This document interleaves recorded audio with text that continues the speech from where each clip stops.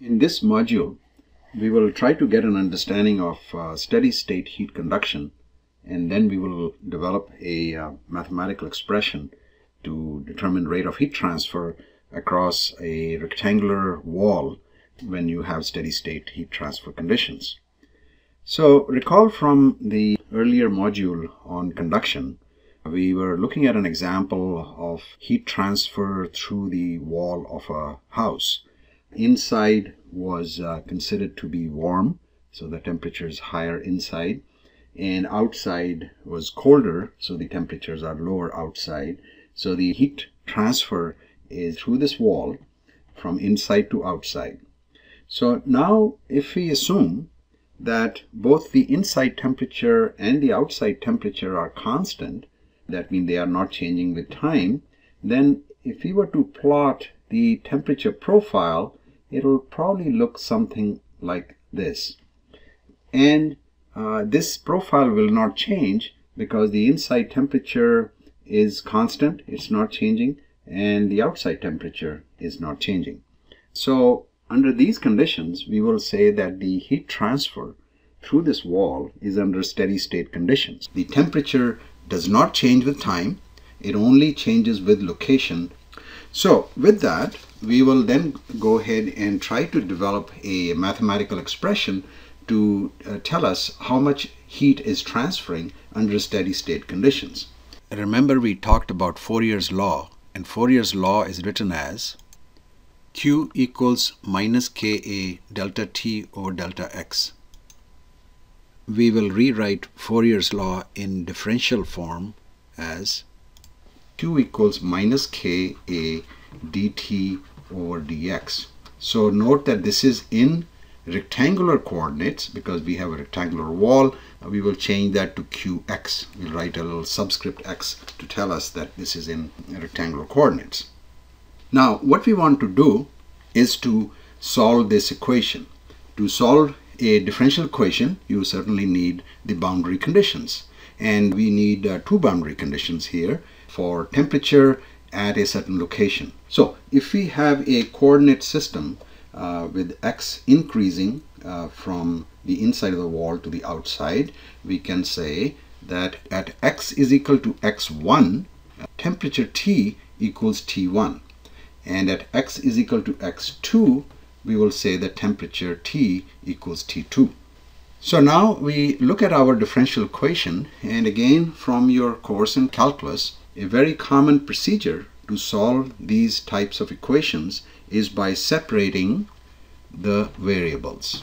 In our case, there are two variables, the temperature and the location x. The thermal conductivity K is constant, area is constant, as well as the rate of heat transfer under steady state conditions is constant. So we will say Qx, and we will move this dx to the left hand side. So we have dx on left hand side, and by separating the variables we mean that x is on one side of the equation, and then temperature, our other variable, will be on the other side. So Qx dx equals minus Ka dt. Now we can go ahead and integrate this. So we will integrate x from x1 to x2. So on the left hand side we have an integral for dx, x1 to x2, and also we have an integral on the right hand side, t1 to t2. Note that I kept qx out of the integral on left hand side and minus Ka outside the integral on the right hand side because they are constant terms. Now again, from calculus you will remember that the integral of dx is x. So we have qx and then x evaluated at limits x1 and x2, and on the other side we have minus Ka. Again, the integral of dt is t, and again evaluated at t1 and t2. So we can go ahead and substitute the limits. So we have qx, and in parentheses we have x2 minus x1, and on the right hand side minus Ka T2 minus T1. And so with that, we can go ahead, rearrange some of their terms to get the rate of heat transfer Qx, and we'll keep that on the left hand side. And on the right hand side of the equation, we will have minus Ka T2 minus T1, and we will take the quantity from the left hand side down to the denominator of right hand side, the quantity x2 minus x1. So our integrated equation now for steady state heat transfer is Qx equals minus Ka T2 minus T1 divided by x2 minus x1. Note that x2 minus x1 is the thickness of the wall. So what we will say is that x2 minus x1 equals L. We'll just use L for the thickness. In the numerator, note it's T2 minus T1, but remember, heat is transferring from inside to outside. Temperature T2 is lower than temperature T1. So in the numerator then, if we rewrite our equation as Qx equals minus Ka, we can write that as, we can change the terms in the parentheses. We can say it's T1 minus T2, and that will change the negative sign. We bring the negative sign out of the parentheses, and that will cancel out with the outside negative sign, and we'll have a positive value. And in the denominator, we have L. So our final expression then is Qx equals Ka T1 minus T2 divided by L. Note that T1 temperature is higher, as we know, on the inside of the wall, and lower on the outside, T2. So this is now a very useful equation that we can use to find out the rate of heat transfer. Now at this point, I would also like to introduce another concept. The concept is called thermal resistance concept. Now you would have taken a course in physics where you would have discussed that in an electrical circuit, the electrical resistance can be described as electric potential divided by current. E was the electric potential, I is the current.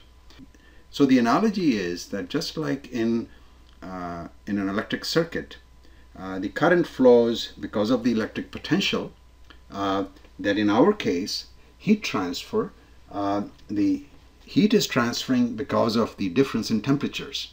So as an analogy to electrical potential, we have the temperature difference. So the temperature difference in our case is T1 minus T2.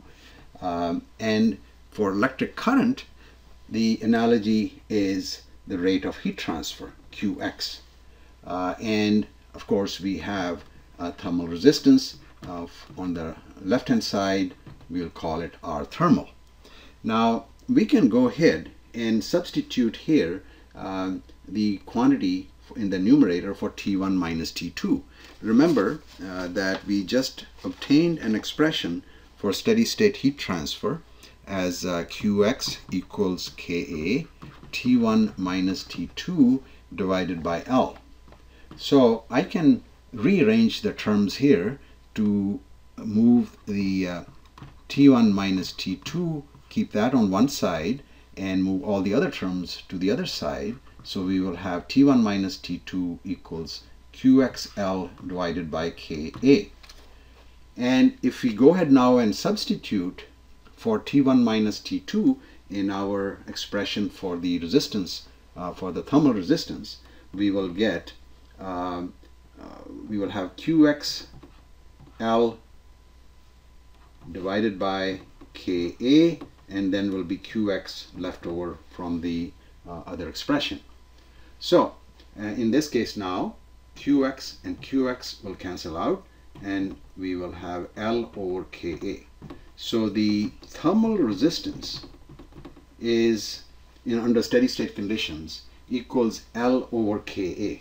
And if you want to draw a circuit for heat transfer, we can say that we have temperature T1 on one side, and we have the resistance shown as thermal resistance, and then we have temperature T2 on the other side, and this thermal resistance is L over Ka. We will again consider this item when we are looking at more complex situations. But at this time, I would just like you to see how we obtain the equation for the thermal resistance that equals L over Ka.